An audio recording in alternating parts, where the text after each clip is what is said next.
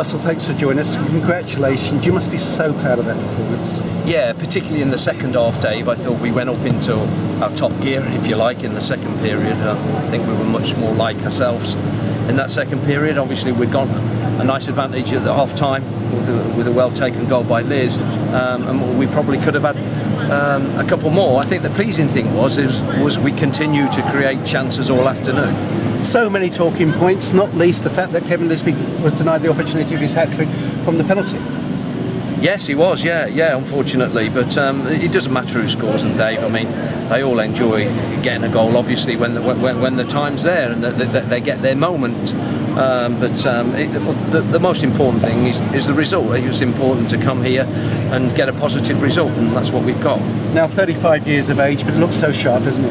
Yeah, he's a good player. We all know he's a good player, and you know, he's taken his goals excellently today. Because there could have been more than the 4, couldn't there? That's what I was pleased with. The creation was there. I mean, even in what I didn't think was a perfect first half for us, we still created three opportunities. One that's hit the bar from Matty Baudry, and Moses Odebaggio's gone through and put it just narrowly past the post, and then of course there was a few opportunities second period as well.